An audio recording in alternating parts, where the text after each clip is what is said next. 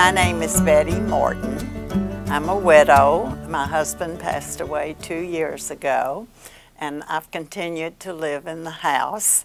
And it's a full-time job almost, keeping the house, and especially because I have grandchildren that come in frequently and children, and so I love being there for them. I have 5 children and 11 grandchildren.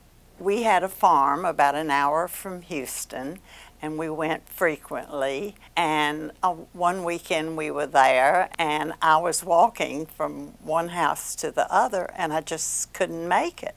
And so I sat down on the ground and caught my breath, and after a few minutes I was able to kind of crawl into the original house and stretch out on the sofa.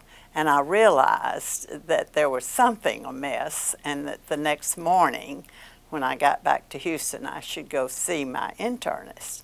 And so when I got there, he said, "Ms. Moreton, your heart is beating 165 times a minute, and I don't want you to leave the office except to go to the hospital."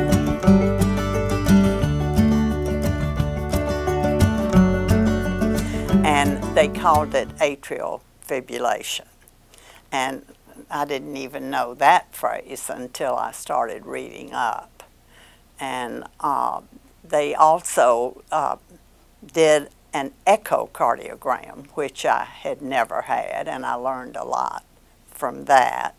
After all the tests, Dr. Mann came in and said, "You not only have atrial fibrillation, but you have a very low ejection fraction."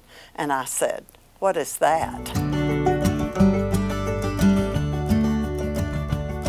I think that episode at the farm was about 10 years ago, and ever since then I've been under the care of a cardiologist, and I've learned so much that I realize that other people that even have anything slightly wrong with their heart should immediately start reading books and getting lots of information. That is the most important thing to do.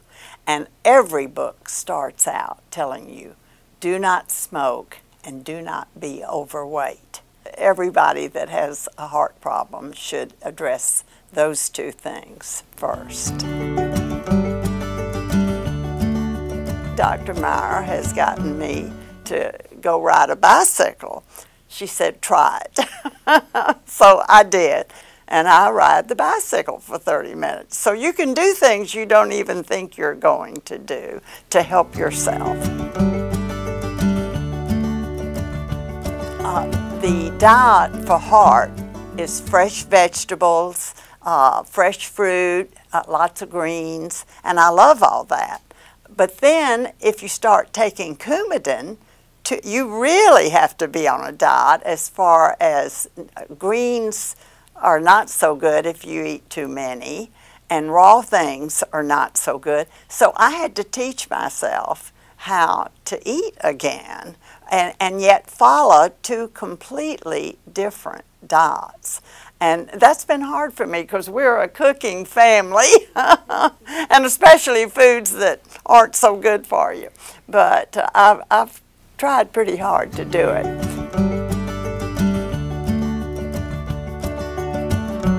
I'm 82, and I'd say the last 2 years, especially since my husband passed away, I've slowed down a little bit and do think about my illness more, and tell other people if they would start maybe a little earlier in thinking about it, that they could do things that would help. And there's certainly nothing dramatic about my story. It's just that you can have a wonderful life and still have a few health problems. Do the things that